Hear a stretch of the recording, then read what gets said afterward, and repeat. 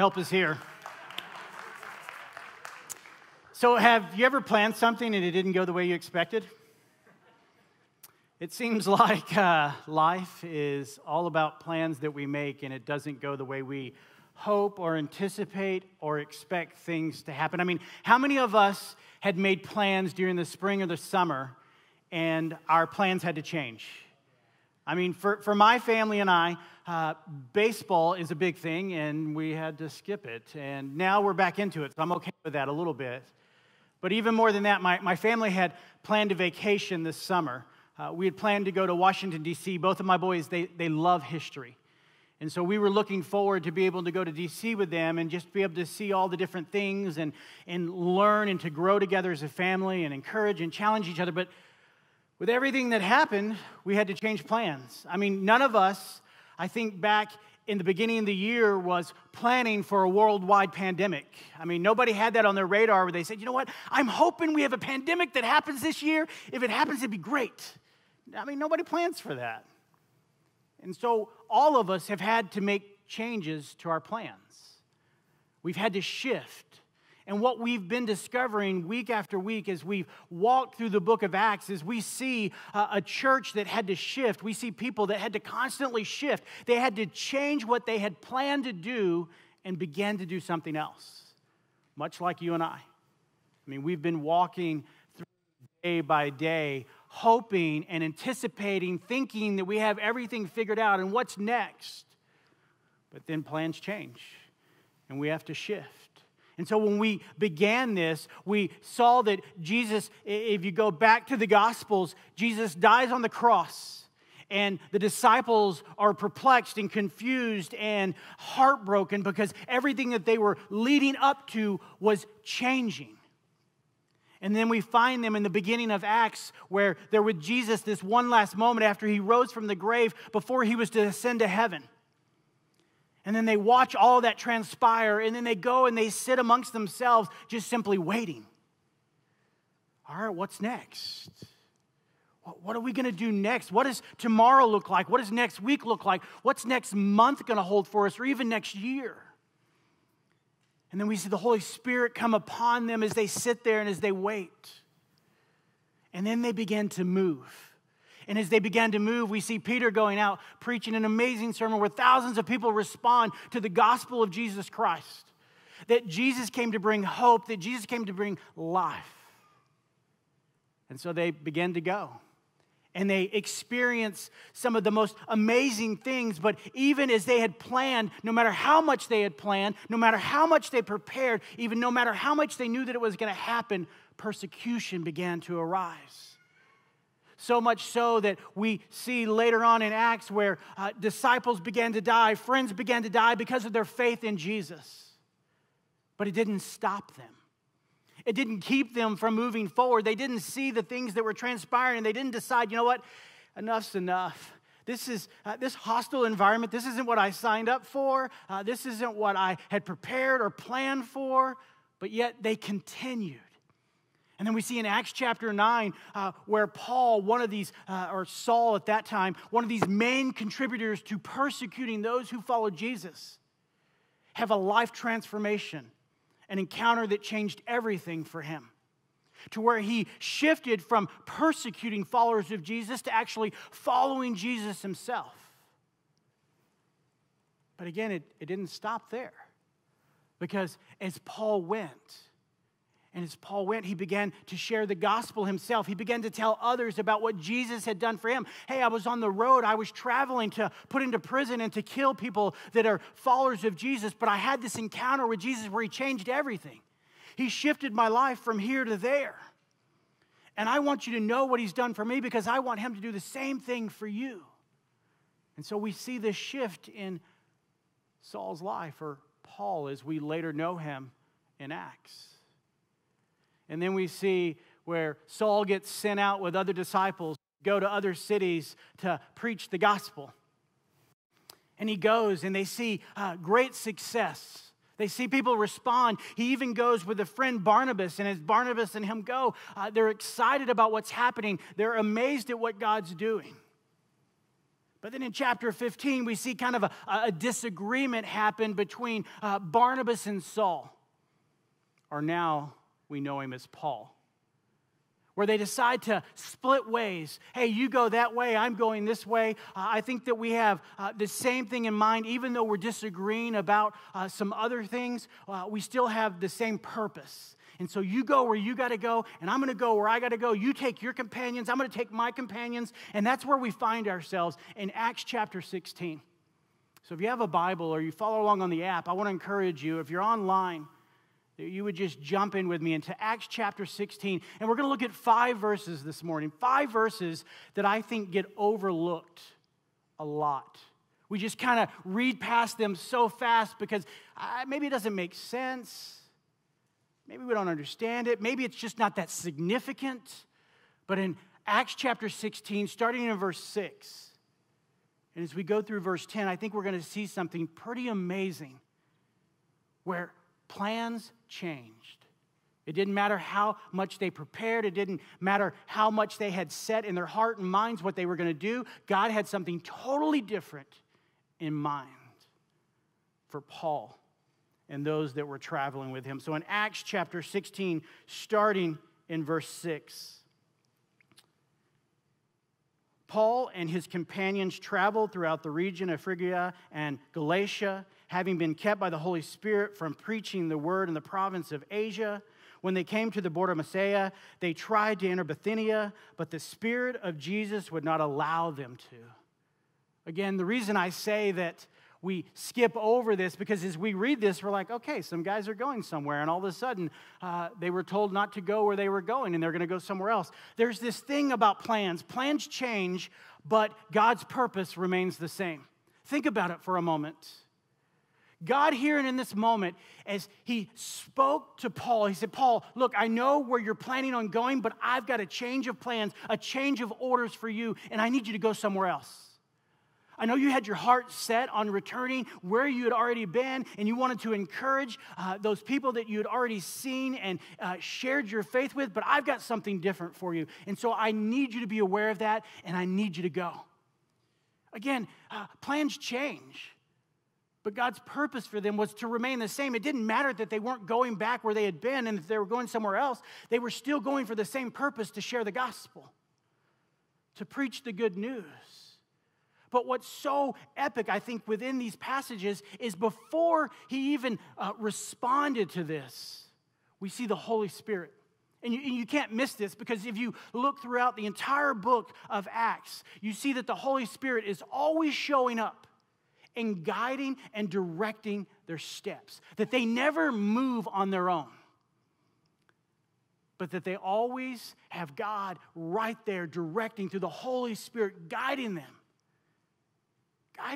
And so often, I think within the American church, when we think of the Holy Spirit, and I've said this before in other sermons, that it's easy for us to begin to understand God is creator, that he created the heavens and the earth and everything that you and I experience, all the good pleasures of life, that he created that. And Jesus, man, he saved me from what I deserve, eternity separated from God. I get that. But the Holy Spirit, I can't really wrap my mind around that. What do you mean by the Holy Spirit? And I hope that you've gone back and you've listened to Pastor Brett's video as he talked about the Holy Spirit. If you haven't, go onto YouTube, because he unpacks that a little bit for you.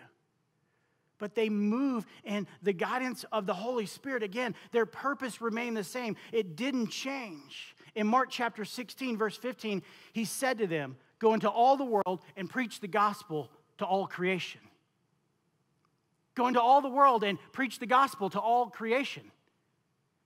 His purpose and his plan for you and for me, it's simple. But yet we make it so complicated. We take something that's so easy to be able to tell people, hey, here's who Jesus is and here's what Jesus did for me. And this is how Jesus changed my life. But yet, for some reason, we want to make it profound or amazing. And it can stand on its own without you and I ever doing anything to prop it up. The gospel, that Paul understood his purpose. It didn't matter where he was going.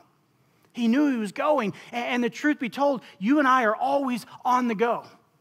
I mean, maybe not right now, But we live life on the go, that where you go, where I go, that we would simply share the gospel, that we would tell others. So whether I'm going to school or whether I'm hanging out with neighbors in my community or whether I'm going to work or maybe to the grocery store or even to a restaurant or even on vacation, as I go, that I would share the gospel, that I would tell others about who Jesus is and what Jesus has done for me.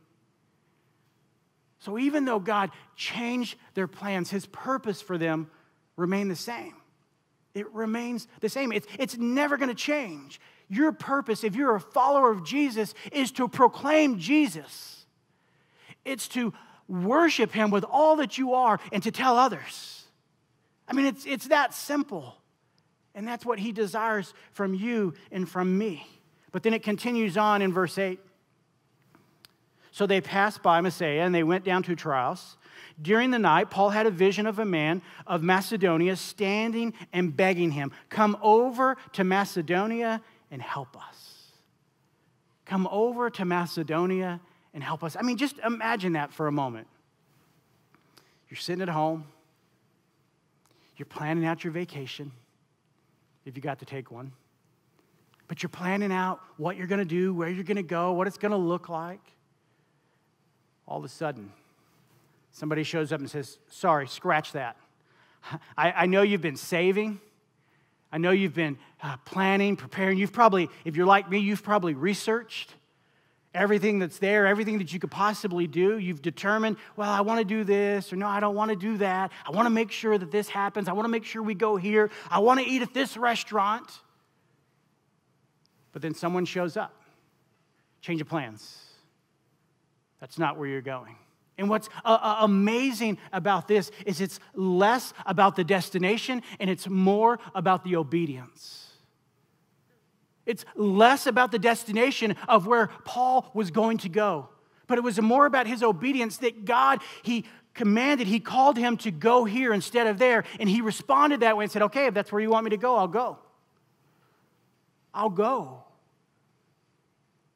I'll respond out of obedience. I'll trust you that your plan and your purpose, it's bigger than what I could ever plan.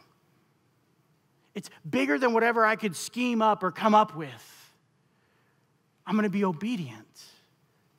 But yet we wrestle with obedience because we like to be in control, or at least I do. Obedience is hard simply because we want to be in control. God, I know that you've got plans, but my plans are better. You haven't seen them. I mean, I've spent hours detailing them out. I mean, step by step by step, knowing where I'm going to go and what it's going to look like and who I'm going to encounter. God, if you would just take a moment and sit down and just look at my plan. Paul didn't do that.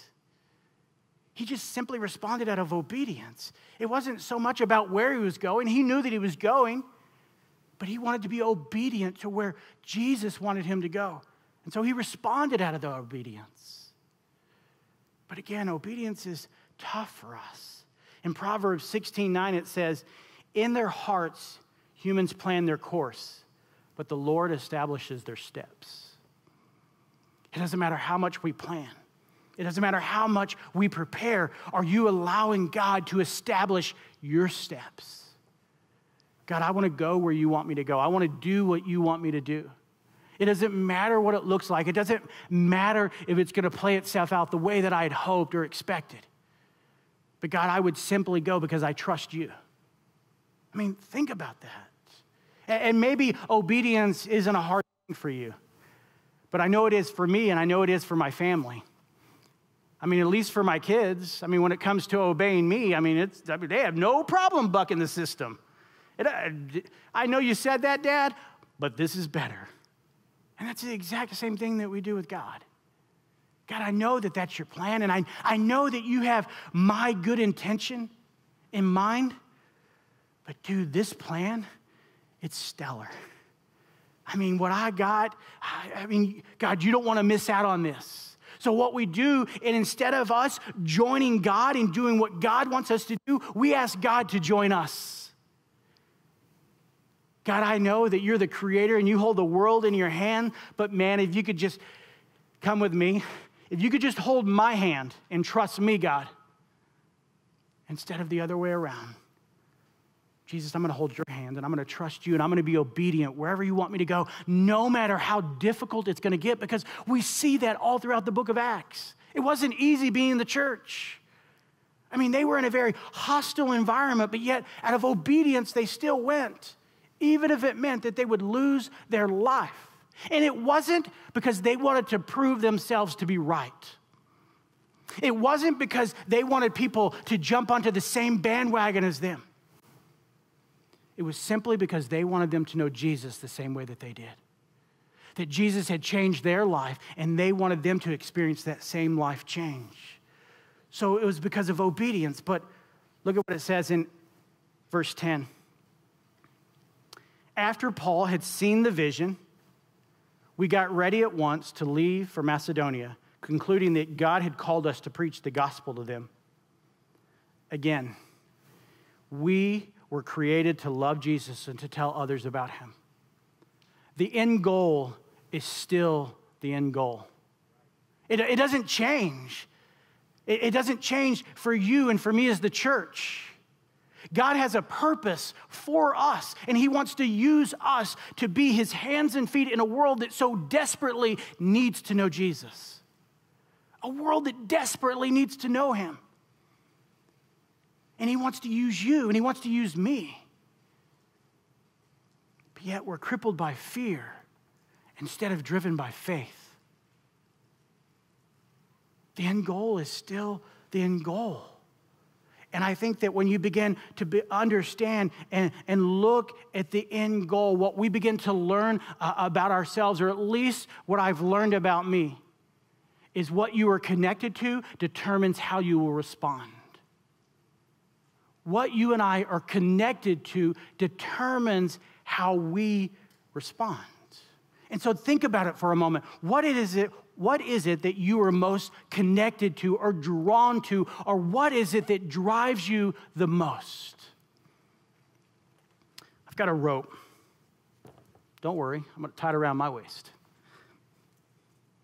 Because when I think about being connected, I think about the things that, at least the most common things in our world that we connect to, that drive us, that motivate us, that encourage us, that excite us. And some of those things are these things that you see right here behind me. Maybe it's your career. Maybe it's your career that you're so tethered to that no matter how much you try to get away from it, you're so connected to it. And every decision that you make, you use your career as the filter to determine what you do next. Well, this is where I want to go. This is what I want to accomplish. I went to school for this. I've had this dream ever since I was a little boy or a little girl. And I'm so tied to this that no matter how much I try to pull away, there's nothing that I can do to disconnect myself, because this is it. This is what drives me. Or better yet, maybe it's your finances. I've got plans. I mean, when I retire, what we're going to be able to do. And so I live this life of a person with a closed fist, and I can't experience the blessings of God because I've kept my hands closed to God. Because I've said, God, I know that you tell me in your word that if I want to test you, that the only place that I could test you is in my finances. But I know my finances, God, better than you do. So I'm going to control this, and I'm so connected to this that this determines every decision that I make. No, kids, we can't do that. Because I'm saving for a new boat. I know you want to go on vacation this summer, kids, but instead of spending quality time with you, I'd rather get a four-wheeler. And maybe it's not your finances. Maybe it's your family. Maybe it's your family. And family's a good thing. Don't get me wrong. I'm not saying that your family's bad, and I'm not saying your career's bad and your finances bad, but maybe it's your family that drives you, that you're so connected to, that every decision you make is about your family. Well, because, I'm more committed to my kids than I am to Jesus. And so because I'm committed to my kids and to their well-being and their future, that every decision I make to help them, God, I know you say this is what I should do, and this is how I should be as a parent, and this is how I should raise my kids. But Again, I know better. I know what's best for my kids.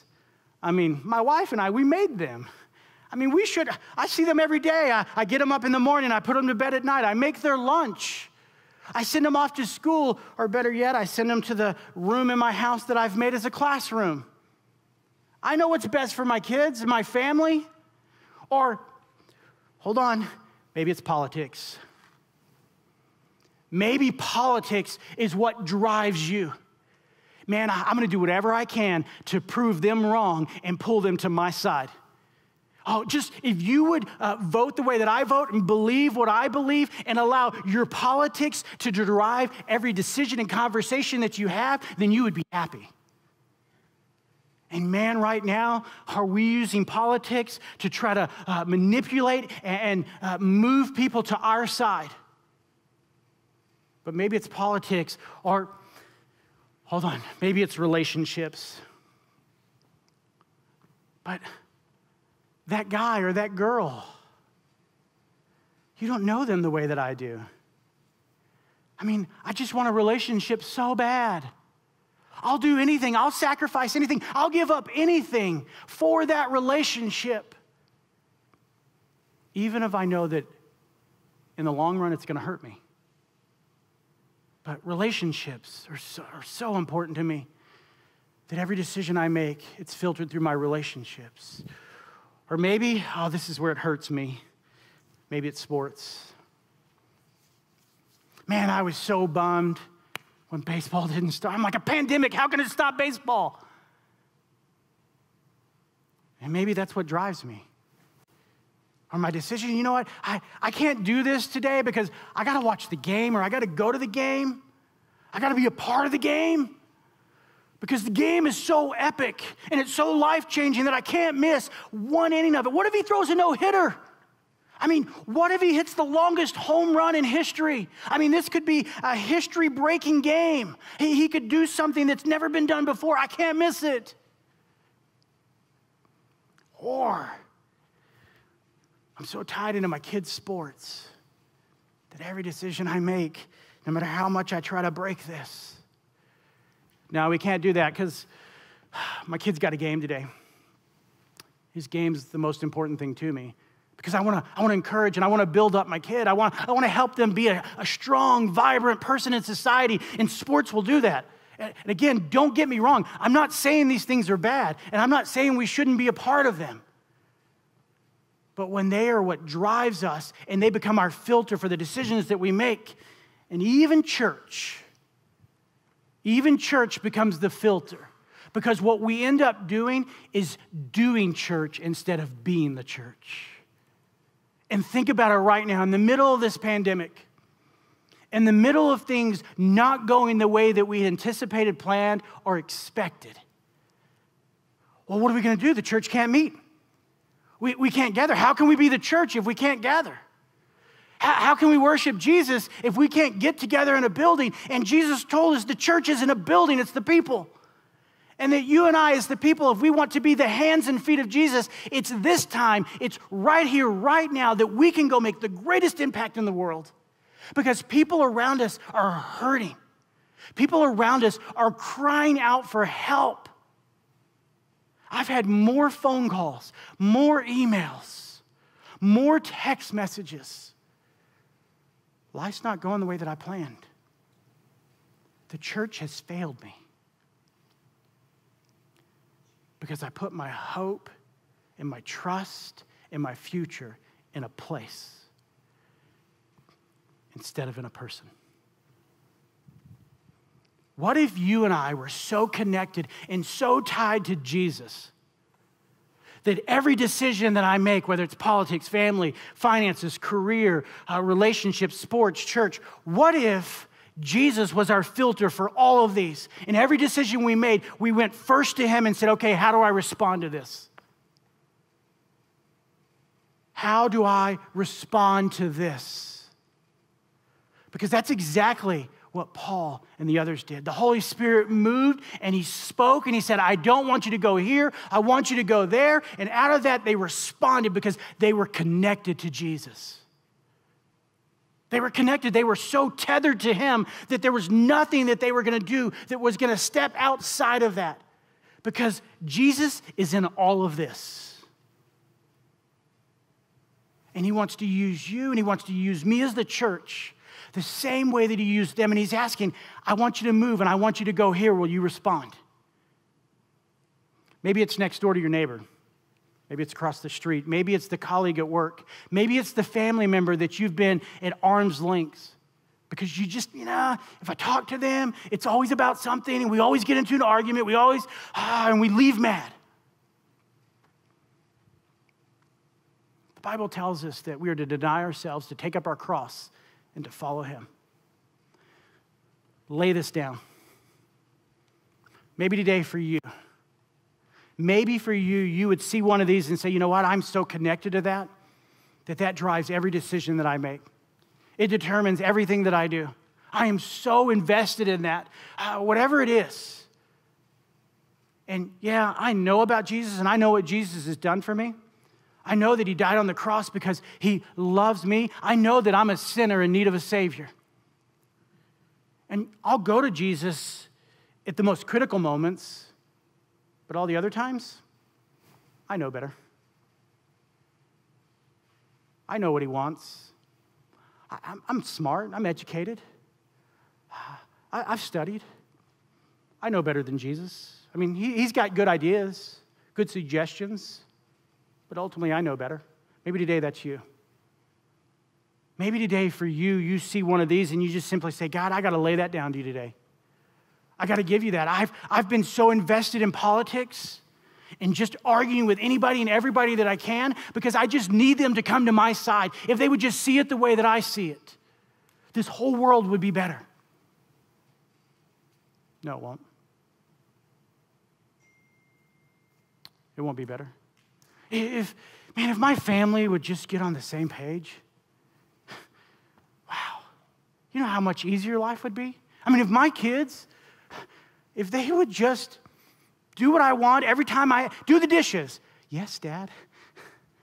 Man, my family would be so much better. If my team, if they could just win the World Series, not just get there, but win it, man, life would be so much better. And again, these aren't bad things. But when these things become more important than Jesus, then we've taken our eyes off of him and we've begun to worship other things. So maybe today for you, it starts with knowing that Jesus loves you right where you are. That he loves you right where you are. No matter where you've been, no matter what you've done, that he loves you. And he's just simply waiting for you to come to him. And so maybe today you want to know more about what it means to follow Jesus. Or as a follower of Christ, maybe it starts with just simply laying one of these down and saying, God, I give it all to you and I trust you with everything. Will you pray with me?